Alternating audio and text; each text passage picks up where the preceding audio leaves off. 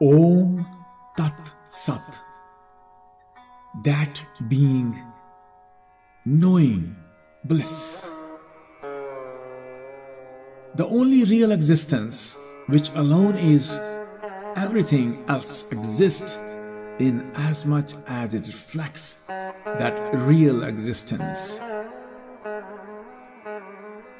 It is the only knower, the only self-luminous, the light of consciousness. Everything else shines by light borrowed from it.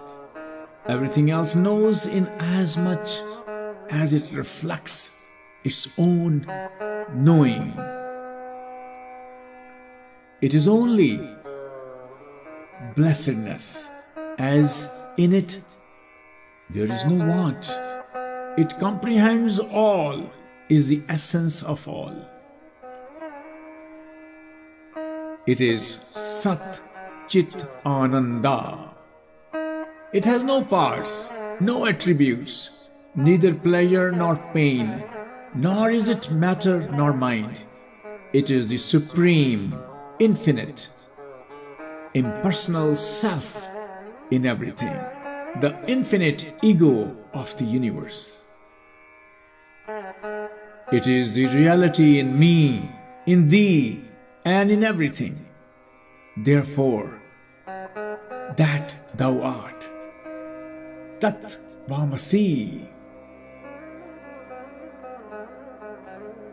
The same impersonal is conceived by the mind as the creator, the ruler, and the dissolvers of this universe, its material as well as its efficient cause, the supreme ruler, the living, the loving, the beautiful in the highest sense. The absolute being is manifested in its highest, in Ishvara, or the supreme ruler, as the highest and the omnipotent life of our energy.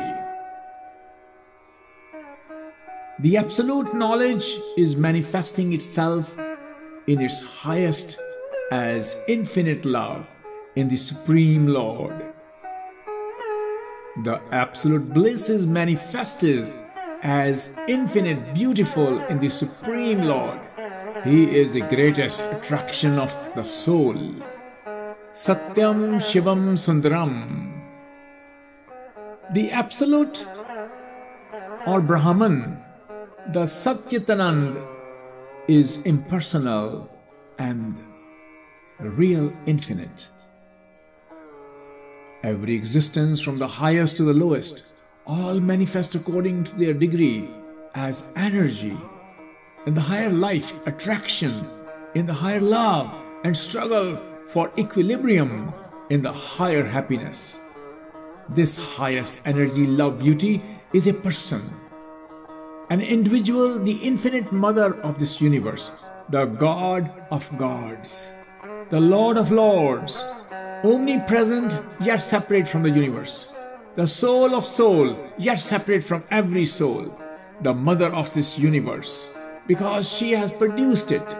It is ruler, because she guides it with the greatest love, and in the long run brings everything back to herself. Through her command, the sun and the moon shine, the clouds rain, and the death stalks upon the earth. She is the power of all causation. She energizes every cause unmistakably to produce the effect. Her will is the only law, and she cannot make a mistake. Nature's law, her will, can never be changed. She is the life of the law of karma or causation. She is the fructifier of every action. Under her guidance, we are manufacturing our lives through our deeds or karma. Freedom is the motive of the universe. Freedom is its goal. The laws of nature are the methods through which we are struggling to reach that freedom. Under the guidance of Mother, This universal struggle for freedom attains its highest expression in man in the conscious desire to be free. This freedom is attained by the threefold means of work, worship, and knowledge.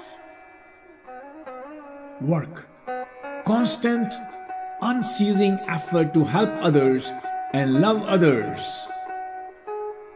Worship, consistent prayer, praise, and meditation.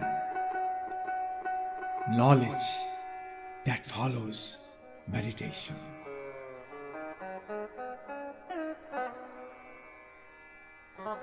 Om